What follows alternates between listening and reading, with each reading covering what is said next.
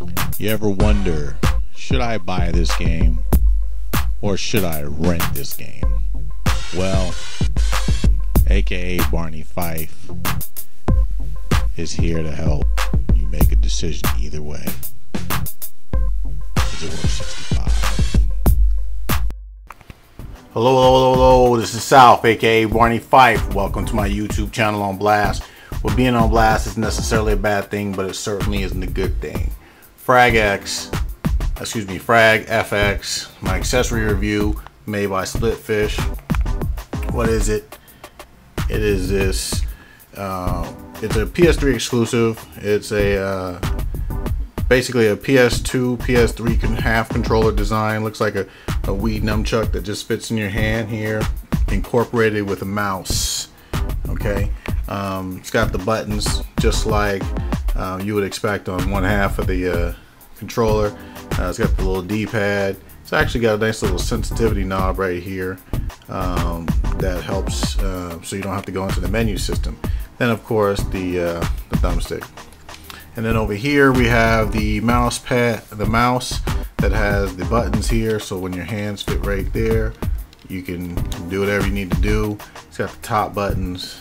This is like a click-in button, etc., etc. So actually this was the only button that I didn't think worked because I think it's supposed to simulate this button right here.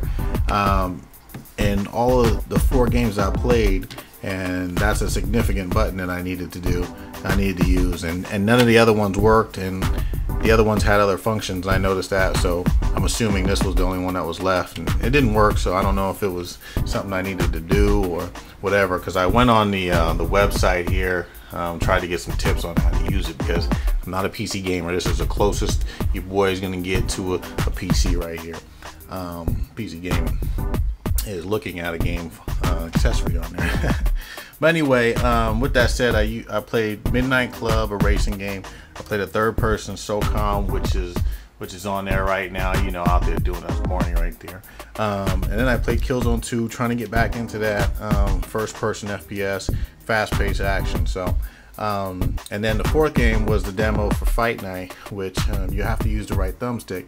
And my natural instinct is when I go like this, I want to bring it back. Well, in Fight Night, because every direction is a move, I go like this and bring it back, and that was two moves. So eventually, if you do it right, you're supposed to go this way, that way, you know, whatever, and eventually you'll find your way off the mouse pad there, which, by the way, let me add, is a great mouse pad. If they don't sell anything else, they should probably just sell just the mouse pad. This thing is, I don't know if you can see it when we get down, it's really silky. It's like some kind of nice little satin finish or whatever, but it's really nice. They could probably just sell that alone and make some money on it. But anyway, I've got a question for you PC gamers, because right now I'm not really feeling this controller here, because like I said, I went down to my local electronics store, saw it on setup, tried it a little bit. It was enough to make me buy it, to say, all right, when I get it home, you know, let me further review. They said I got 30 days with it, so looks like it's probably gonna go back. But anyway, maybe you can help me out with this. PC gamers, tell me this, okay? Because I'm okay going left to right, because I'm not a PC gamer, so I don't really know all this stuff. But my problem was, if somebody was behind me, especially in Killzone, you know, you got to be on your toes. How do you go do a 180? How do you turn around? Because with this, I had to go like this all the way off, bring it back, and then go like that, and then I was at 180, which that's not gonna work for me because it really moves slow. Whereas with the controller, I could just go, you know, or do something really quick and keep it down, whatever. So put that in the comments, tell me how I can do that.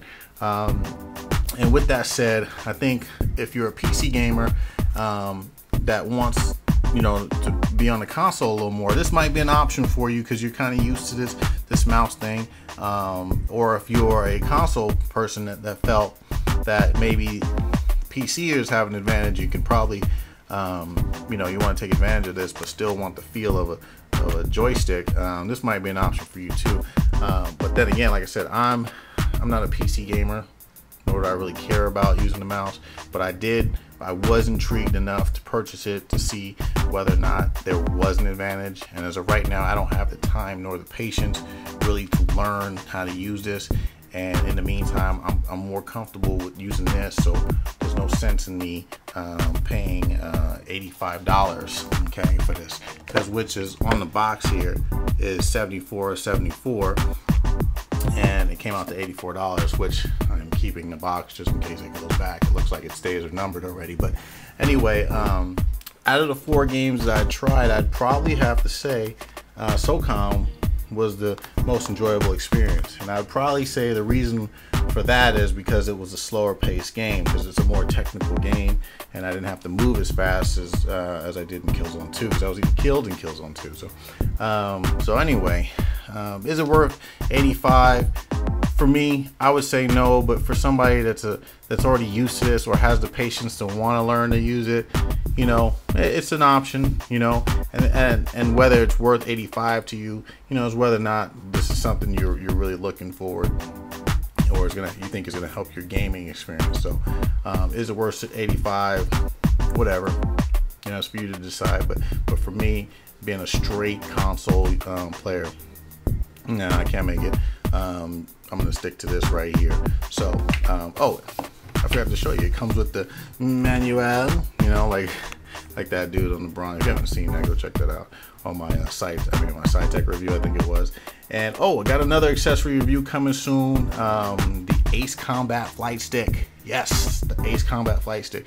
I got one, and I got one for $39, and I'm going to show you how, and I'm going to tell you maybe you can get one for $39. I love it way better than SciTech. But anyway, look for that review. And then also, what are your thoughts on the new intro? The On Blast commercial kind of incorporated that with the new commercial. So anyway, it's your boy South, aka Barney Fife, Frag FX by Splitfish. I'm out. So watch the videos, comment on the videos, share the videos, subscribe, and don't forget to stay tuned.